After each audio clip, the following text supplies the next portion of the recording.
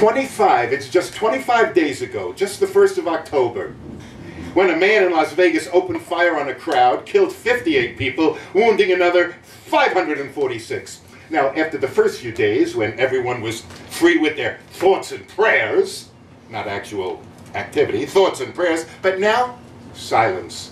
I'm hearing crickets. It's like it never happened. If you should mention it to a politician, what about that shooting? They'll say, that's old news already. Because when it was new news, they said, you can't talk about gun control. That's politicizing. We have to not talk about it for a little while until everybody forgets and we'll never talk about it. See, Wikipedia defines a mass shooting as an event involving the shooting, not necessarily resulting in deaths, of 4 or more people. That's hardly noteworthy today. Come on, we're doing 500 at a time. Only 4 killed? That would be like an only 4 were killed today news event. It would only actually make the news if those 4 people shooting suspended service on the rush hour L train. Because, hey, it's just a shooting. So, if instead of flying planes into the World Trade Center tower, the 9/11 terrorists had just shot 3,500 or 4,000 people from the roof of the World Trade Center, no one would be commemorating that event 16 years later. Except the families of the victims.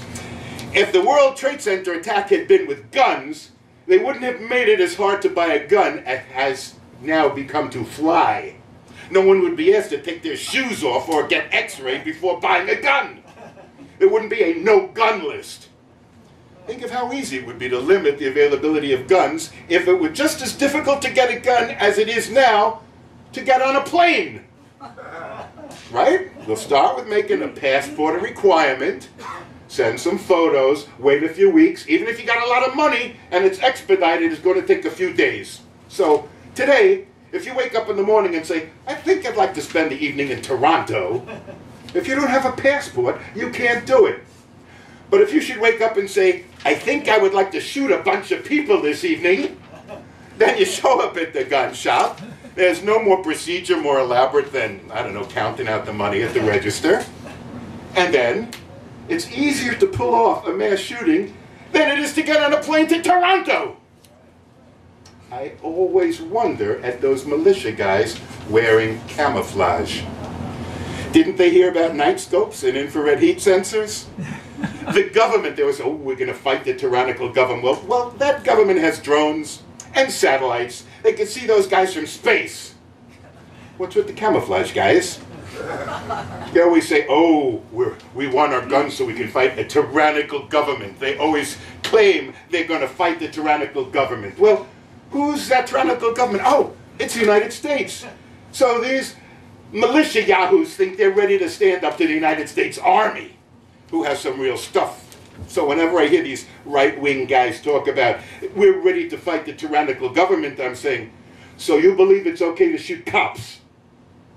Because who do you think is going to come from the tyrannical government? Cops. You're going to shoot our troops? Oh, we love cops. We love our troops. Sorry, you're buying guns so you can shoot them. Oh, but we're more patriotic than you people on the coast. They're in the heartland. We're in the brainland. So come on. Who do you think they're going to be fighting? When some guy says we have to be ready to fight for our freedom, then you say, oh, so you're ready to shoot cops. All of that Blue Lives Matter stuff isn't that important when you're talking about keeping your guns. See, too many of these guys watched Red Dawn. So they think when the bad guys take over, it's going to be a bunch of Cuban movie extras that they're shooting at. When they don't realize they're going to be fighting the United States Marines. This is serious. There's going to be like Air Force. All right, so if instead of white guys in camouflage brandishing guns, there's only one way to get gun control. There got to be more black guys doing mass shootings. If there were more black guys brandishing guns, if instead of white guys in camouflage, there were black guys in droopy pants and hoodies, that's like the fear garment, then they would be controlling guns. You know, what is it with that stupid fashion, droopy pants? Why does it inflame white people so much? There are some communities that have made droopy pants a legal issue. It's just a way to harass young black men. They're calling it indecent exposure. But it's not indecent exposure because It's just underwear when the pants come down. You see, you're allowed to wear cotton shorts in the street, but if you're wearing the cotton shorts just over the top of your pants, and you're black, suddenly it's an issue. So I have an idea that'll solve this problem. I'm going to put out a line of boxer shorts printed with Levi's jeans. Back pockets, belt, so when your pants kind of slip down, it'll look like you're wearing a backup pair of jeans. Of course, the real problem is that this style is worn by young black men, so it's just another form of legal harassment, like the drug laws. See, when heroin was seen as a black thing, we could have harsh laws to keep those people in check. But now that lots of young white kids are becoming addicted, we hear about, oh, it's an illness, we have to treat these people with compassion.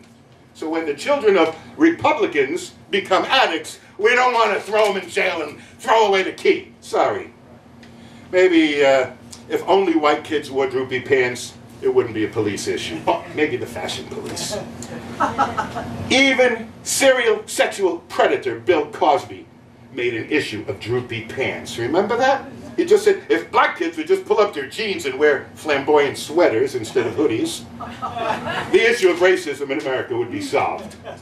I think really, we are so far from ending racism in this country that anyone thinks it's better because Obama was president for 2 terms is not paying attention. And I know some of you say, oh, I'm not a racist, I'm perfectly fine. So which of you non-racists have ever, on a rainy night when a taxi stopped, said, I'm not going to get in this cab, you pass that black guy. Go on, I'm not going to support racism, I'm going to stand in the rain unless you back up and pick that black guy up who was hailing me. I know, some of you claim you're not racist on that rainy night, you pulled your hood back so the cabbie would see your white face. Oh, the cabbie's a racist. I just wanted to give him an opportunity to see that he should pass that guy and pick me up. All right, so you say you're not a racist. Can we stop using the term black on black crime? Why do white people always justify cops killing black kids with, well, what about black on black crime? That's like saying cops will shoot fewer black people when the perpetrators of crimes are always of a different race than their victims. Wait a minute. So cops will stop shooting black kids when more white muggers travel to black neighborhoods to work? You never hear about white on white crime. Well, other than when the bankers stole the economy a few years ago, and it was a different story. Now, I know what the solution to black on black crime is: integrated housing in neighborhoods. You see, most criminals are lazy. That's why they rob people. And they're too lazy to travel far. So their victims are usually local people. But if in all white places, they're white criminals. So if we had integrated communities, then there would be a certain number of white and black criminals in all communities, and there would be more interracial crime.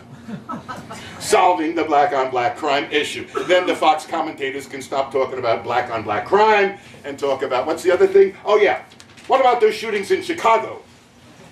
Like if only people in Chicago would stop shooting one another, then all the cops would stop shooting innocent people. I don't know about that. You see, now we have some of these guys, they're dangerous to everyone. And most dangerous, even to white people, most dangerous to white women.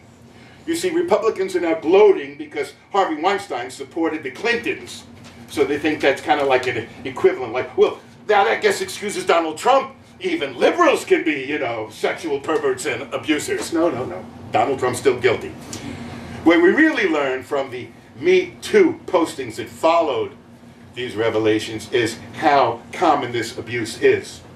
Even more predators get revealed. Yesterday, even Elie Wiesel, late Holocaust survivor and Nobel laureate, was accused of molesting a woman in 1989. And today's news, we even had H.W. Bush, George H.W. Bush, in the wheelchair, was grabbing some woman's behind. I'm saying, you know, I'm not going to be surprised if I discover anyone, like someday some women who worked in Mr. Rogers' neighborhood. We're going to get the revelations about Fred Rogers. It's a beautiful day in the neighborhood. Would you like to feel my cardigan against your bare skin? Can you say cardigan? I mean, really. Now, the accusers are the ones that are blamed. You know, the women are always at fault. Oh, well, she should have just quit working there. She should have just left show business. What does that mean? Or she looked the wrong way. If only she looked this way, or maybe not that way. It's always the woman. If a woman's assaulted, it's because she asked for it by wearing the wrong clothes or for having had alcohol. Rape victims have been said to be at fault. Now, this concept that the victim must have been asking for it will only change when men in expensive suits and gold watches are told they are responsible for having been mugged. You were mugged? You were beaten and robbed, but you're to blame. The mugger's attorney would claim that the man's suit and watch was an invitation to robbery. What else could you expect when walking around with a multi-$1,000 Patek Philippe watch on your wrist? You could just tell he wanted it. Look at that expensive suit. Only someone who enjoyed being robbed would wear a suit like that, revealing of your wealth. Oh, the defense would also call witnesses to testify they had seen the victim buy drinks for friends or pick up bar tabs. Witnesses can say that they have seen him even give money to homeless beggars. You see, he has an established history of being free with money. This wasn't really a mugging. It was consensual, rough philanthropy.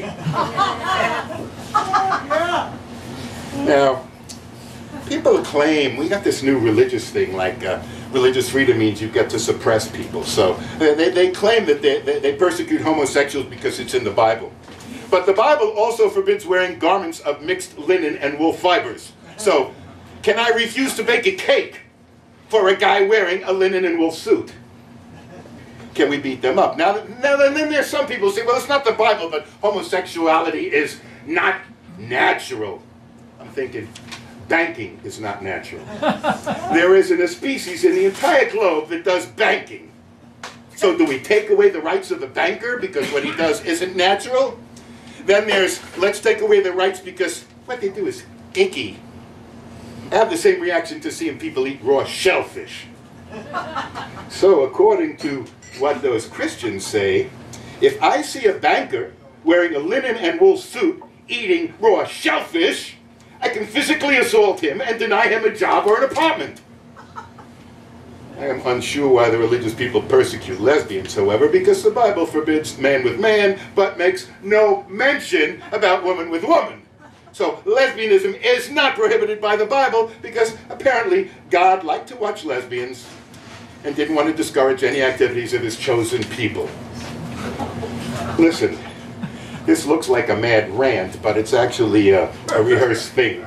So, and I know there's some of you waiting to do your thing, so I'd like to thank you very much for having participated in this mad rant.